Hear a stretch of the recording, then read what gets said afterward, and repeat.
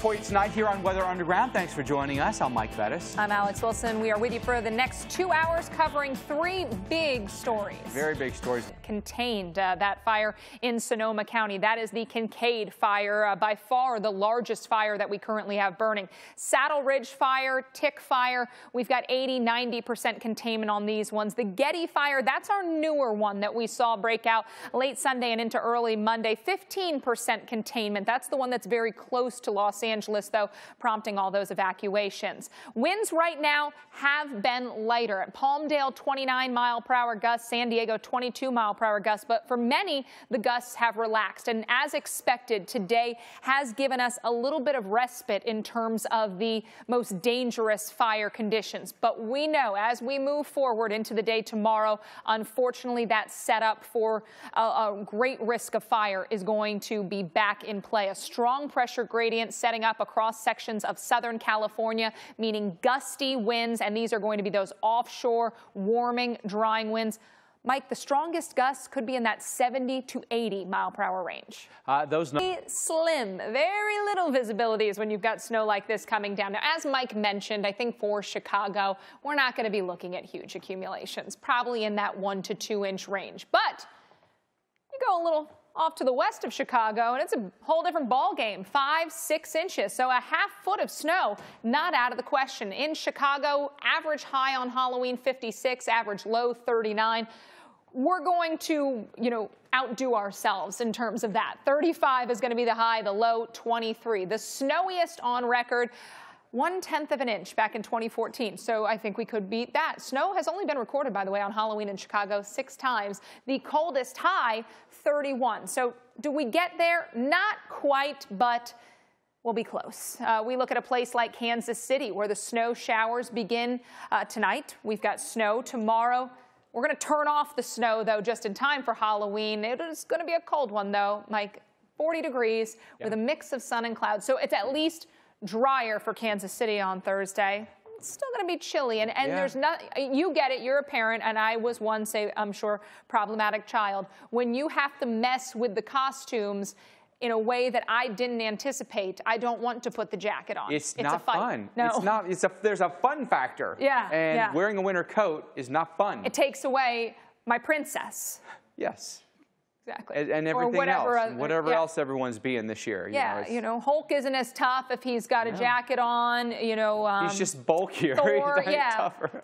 Thor can't. I was going to say you at least stuck it out for record cold, but you can't even say that. But Mike, you're a real trooper. All right. I'm getting acclimated. Yeah. I want to tell you a quick story. 2 years ago. And I'm surprised you're not like frozen, because this is a big jump this early in the season. Mike Seidel, thank you so much. Go get warmed up. We'll check back in with him. Our cold air trajectory. So where did this air come from?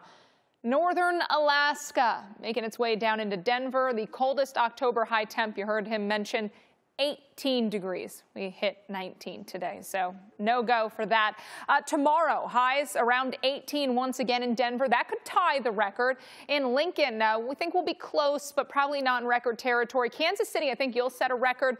The forecast high is 34. The record is 35. And in Oklahoma City, a record cold high for you, 37. The forecast, the record is 39. And tomorrow, we've got snow falling across northern sections of Missouri, back into Kansas, even a little bit of Nebraska and Iowa.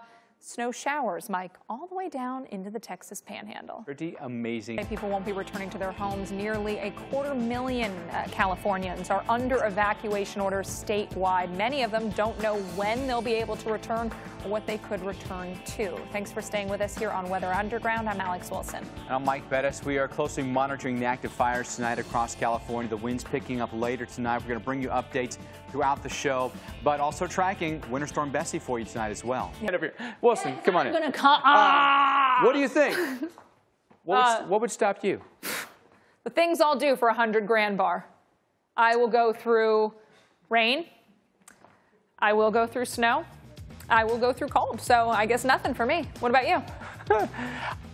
It just all depends on what they're passing out in the neighborhood, but this seems like a pretty good option right here. What would you do? This is worse weather for the trick-or-treaters because we could actually get some thunderstorms, and that's going to keep you inside whether or not you want to be. Moisture returning north. There's our stalled frontal boundary. That's going to get that moisture rising. We'll see the clouds, the showers, and of course the thunderstorms developing. So our upper winds dip to the south, but our moisture is surging northward across parts of the southern plains and the southeastern U.S. So we're talking about a lot of areas getting in on that moisture. And on the warm side of this slow-moving system, that's going to translate to rain. And also strong low-level winds will help to increase the moisture. So heavier downpours could be a possibility. A heavy rain threat exists, I would say, from sections of, say, southern Mississippi through Alabama, North Georgia, into upstate South Carolina, western North Carolina, particularly that northeast corner of Georgia into, say,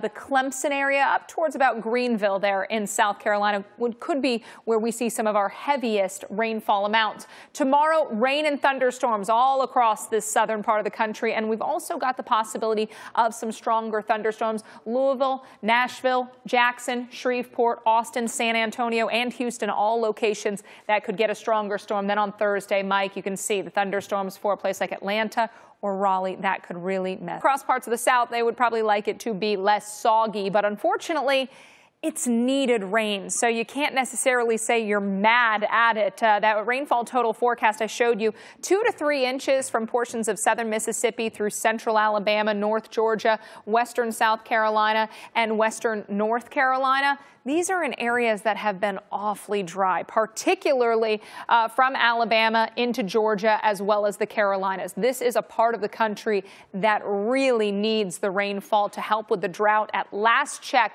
we are still dealing with extreme drought there in the upstate of South Carolina, North Georgia, parts of Tennessee, and at least the eastern sections of the state of Alabama. So falling pretty well in line with some of the areas that are going to see some of the bigger rainfall totals. How about Pensacola?